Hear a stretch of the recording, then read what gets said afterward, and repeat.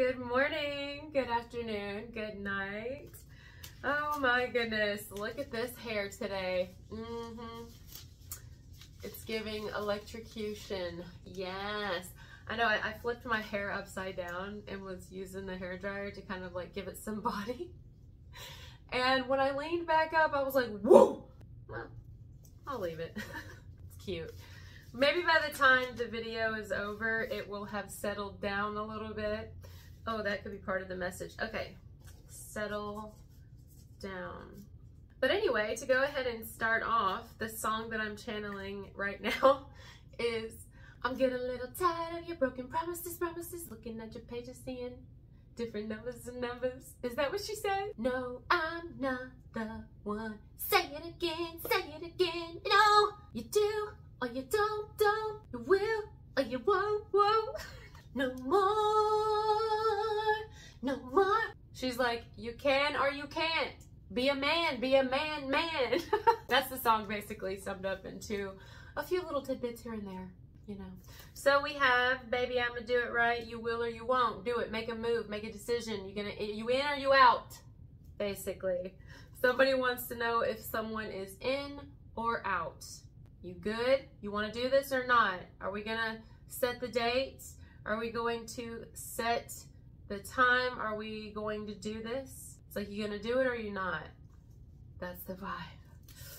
It's getting thick in here. Yeah, I said thick. I don't know why I used that verbiage, but I heard thick. So we have thick, settle down a little bit.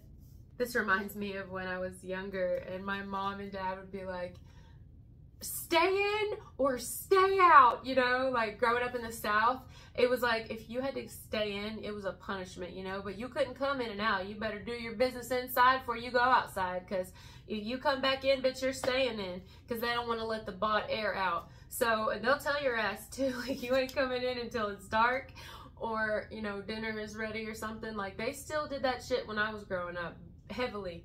I was outside all day playing in the mud and the dirt, playing with worms and shit. Like, I loved bugs for some reason. Not your typical, like, female, I guess. I loved bugs. But it was like, you know, it was a punishment to come inside. Like, if I was inside and the sun was up, I knew I was, like, in trouble or something.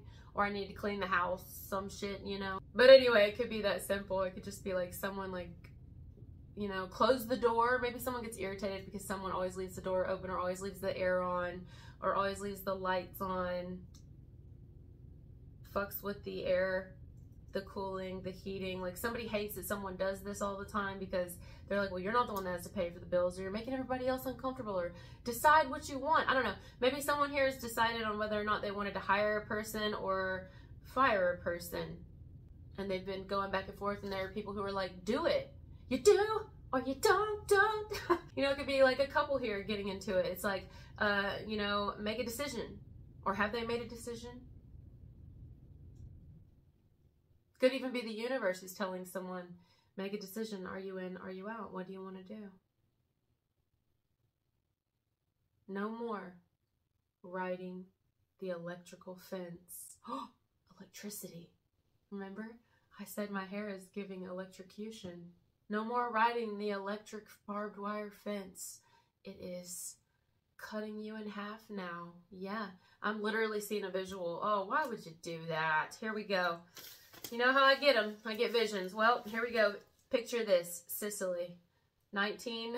I'm kidding. So, there's a person literally kind of hovering over a barbed wire fence. Picture something like surrounding a prison. That type fence. There's somebody who's like up in the air. Like levitating over it. Right? It's like the universe is energetically dangling them there like a puppet.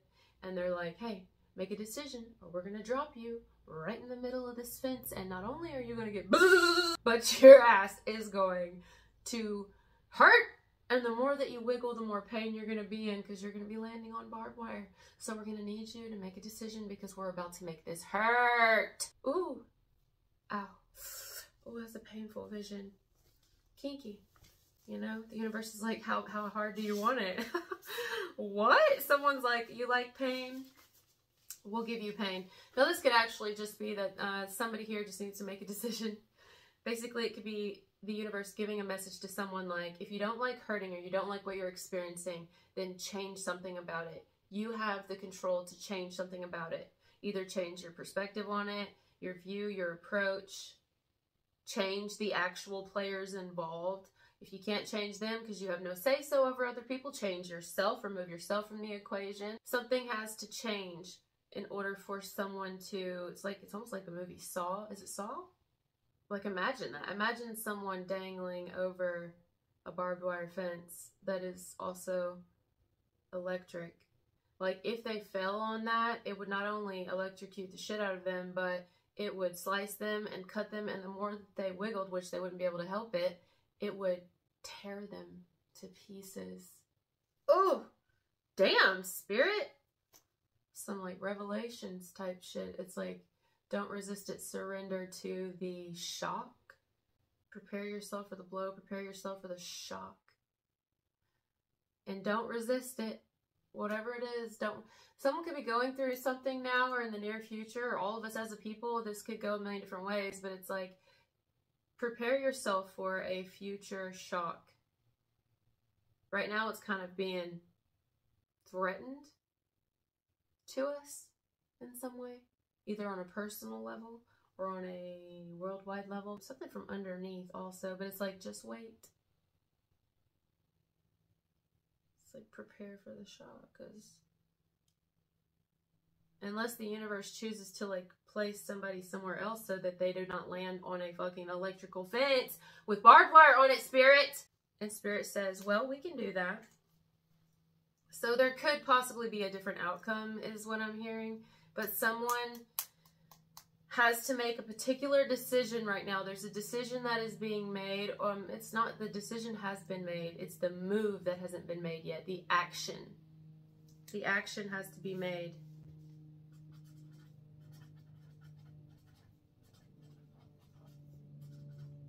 You hear the plane?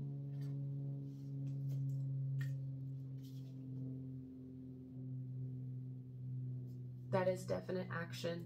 And that is great timing, Spirit. So action has to be made. Someone has to do now what they have decided. It's time to make a move. And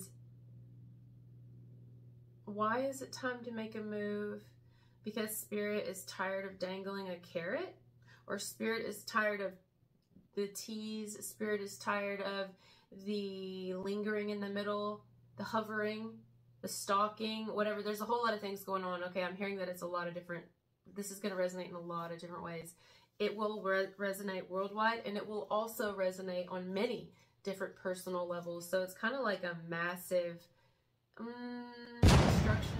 But we've always been in a massive destruction. I mean, think about it. Even if you're having a good day today, somebody today, the exact same time somewhere across the world, but at the same moment as you, is having the worst day of their life. And we're not going to go into why they're having the worst day. There's no need to do that. Maybe it's awful and they don't even want to be alive. You know, you never know, but it's like, there's always some sort of something going on at the same time that your sort of something's going on. Someone's been lingering in the balance of whether or not they should do something. They were trying to make a decision about it. They were trying to think, be smart. Maybe the decision's been made for a while and someone was just being strategic about their moves. There are already traps in place.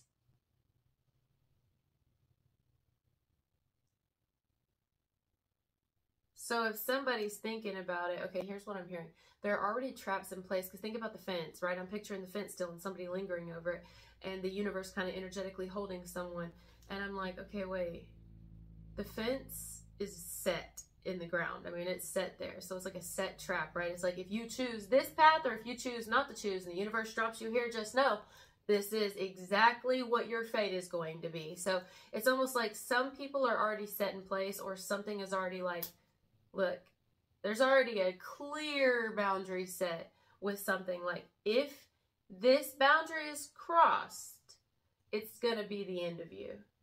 So watch it. It's like something like that. And I don't mean the end of like they're going to die, like someone's been threatened to, you know, or maybe it's like someone just knows better than to cross a specific line, because if they do, they're going to be obliterated, or their career or their reputation or something. So they know what not to do, right? The fence is in the ground. This could be worldwide. This could be like countries. It's like they know certain boundaries, right? And they, you know, they just know. They know that if they do this and they make this move, they're going to get fucked up. They as in who? I don't know. All of us, probably. If it's not worldwide, it could be on a personal thing where it's like, there's almost this kind of like mutual respect between two forces that don't really want to fuck with each other. Like the fence don't want to be bothered with, really, truly. You know, it just wants to sit there and nobody fuck with it. You know? It's an electric fence. It's fine every now and then a bird maybe runs into it and or something. But it's just an electrical fence, electrical barbed wire fence. You have the person who's dangling over it. This is energetically, right? This is all of us, or us on a personal level.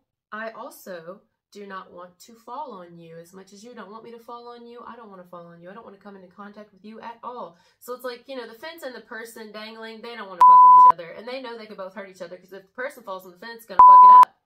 And then they're both going to really harm each other, basically. And so they really want to stay away from each other, but the universe is getting tired of it. And the universe is like, make a fucking decision. Make a decision. Are you on this side of the fence? Are you on this side of the fence? Or do you want me to carry you away? Or I can drop you on the fucking fence. Which one do you want? You have 4 options. Somebody has 4 options. Actually 4. I'm hearing it. 4 options. Which is a lot more than we usually get. Spirit's like, I am being more than accommodating. This could be like someone's, someone could be having like one of their first awakenings ever, and they could be resisting this awakening.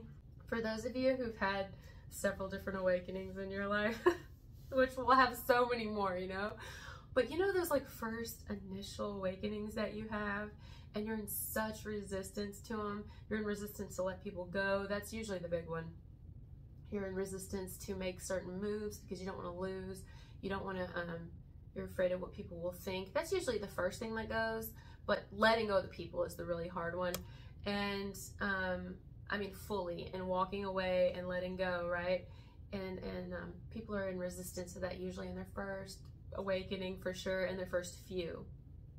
And I'm getting that some of you, if this isn't you, this could be a person you know that is going through this.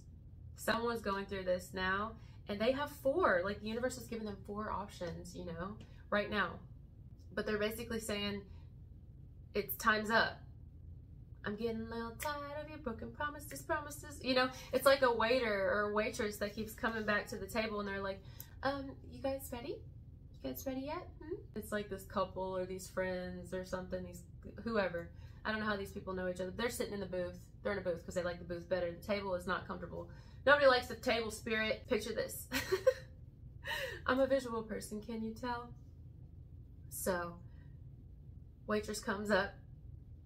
So she takes their order, but not their order because they're not ready yet, right? So she gets their drinks, but they don't know what they want to drink yet either. So they just order water, and they get water, or maybe like a Coke, but just one. And then they get like some waters, right?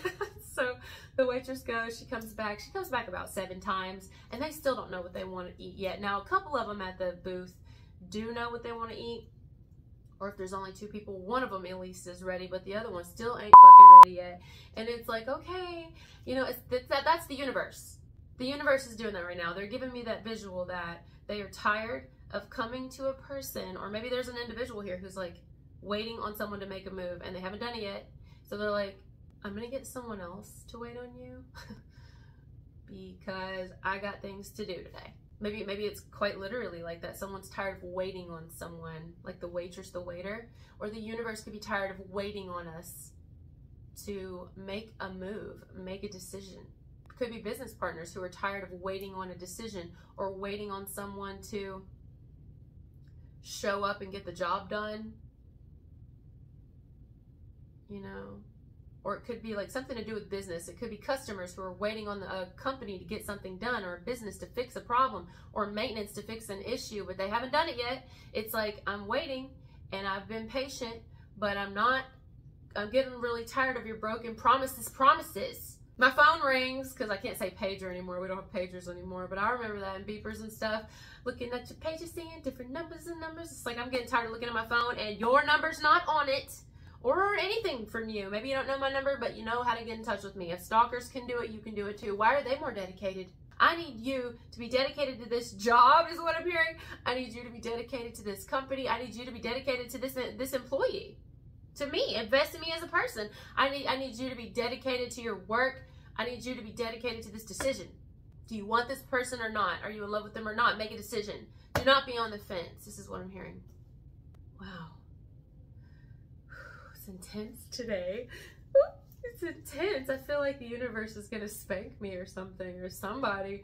I don't know. This is just literally someone needing to decide to go with a new path, a new choice, a new decision. They already know what they need to do, but they haven't made the move yet. They need to sell that thing, buy that thing, quit that thing, leave that person, get that person. I don't know. Let them go, take them on, hire them. I mean, there's just moves that need to be made. Switch things. People may need to switch things. They need to go ahead and just do it. I don't know. I just keep going back to this song because that was the main thing that started this video, was that song from so long ago. Getting a little tired of your broken promises. Yeah, I mean, that's what started this whole message off, and it ends in no more. No more is it going to be allowed.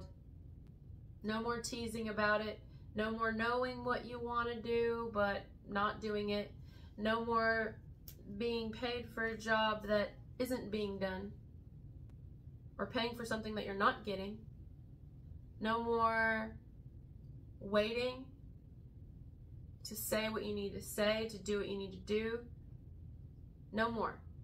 Enough time has been spent on examining a situation, on knowing what needs to be done. Now it is time for the action to take place. And there's a small window here. I'm hearing within like 4 days, I'm hearing 4 to 5 days is a small window of when something has to happen. Action. When action is going to happen. Some sort of action. Because if it isn't done on the part of the, it either, like basically, the action has to be taken on the person that is being brought forward. If the universe is bringing someone forward, or a people, like a government, they're going to have to take action. If they don't take action and make a decision to do something or to stop doing something, something else is going to happen. Now, if it's not like government or anything like that, and it's like closer to home, a personal level, with friendships, relationships, work, schooling, things like that, moving, it's like someone has to make the actual moves. They're going to have to actually take the action, and they're not going to have a very big window to do it. They're going to have to do it. I mean, everything has its own time, and it's time for the action now. And there are 4 options. 4 is very specific here.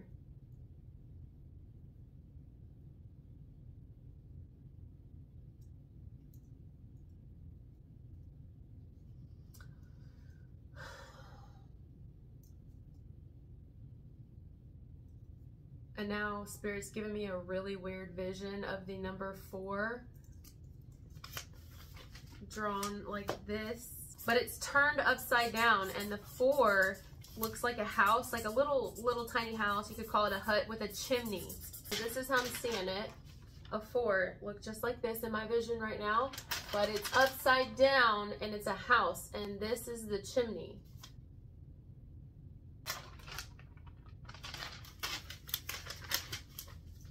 I mean, you know, that could be like, sometimes it's like a figure of speech. People say things like, I'm gonna turn this house upside down. Maybe someone's looking for something, so they like throw shit everywhere because they're trying to find something. You know, someone can't find something they've misplaced. Maybe it's their keys or their phone. Someone's gonna turn the house upside down to try to find something. Or maybe literally someone's turning the house or things upside down because they're moving and just grabbing shit, throwing it. Or maybe there's like a rush of something, so we have to rush and get things really quickly and then get out. It's something like that. Turn the house upside down. But then also when I see an upside down turned house, I think of the Wizard of Oz which is a whole rabbit hole of spirituality. There's something to do with in time. Doing something in enough time, having enough time, but not a whole lot of time.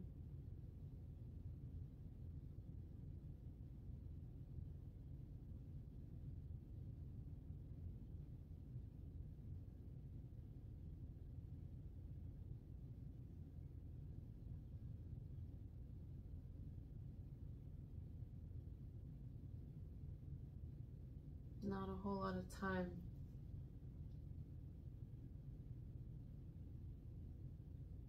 There's not a whole lot of time to take the action. I feel like somebody was given a good bit of time to make a decision on something, but they're not going to be given as much time on the action. And then what happens after the action, Spirit? What about that? What happens after the action is taken? Then how much time do you get to do what? What happens then? But then that's whenever Spirit says, bitch, did I say I had to tell you? Do I have to tell you everything? No, you have to lead with faith. It's like playing a video game. We're up here with the controllers, okay? Not really, but, you know, and we're like, look, just like a video game, you don't know what's going to happen next. Not really, unless you Google it. But before Google, you didn't know what was going to happen next, you know, and somebody already had put it out there that played it before you. But somebody had to be the first one to play it, and they don't know what is next. Only the creators know what level, what demon, what beast, what monster you got to fight next. Only the creators know that. You don't know that until you get to the next level, and you're like, fuck, I should have grabbed that knife on the first level, because I'm going to need it to fight this. Like, no, there's 7 of them. You know, it's like more demons and stuff. It's definitely demonic. So it's like, I want to know what comes next. I mean, don't you? I think we're asking Spirit right now, hey, what comes next after we make this action? So if some of you need to take action on something, Spirit says, do it. But then you may want to know what happens after this. Spirit's like, do you know a video game? Do you know the ending of a movie?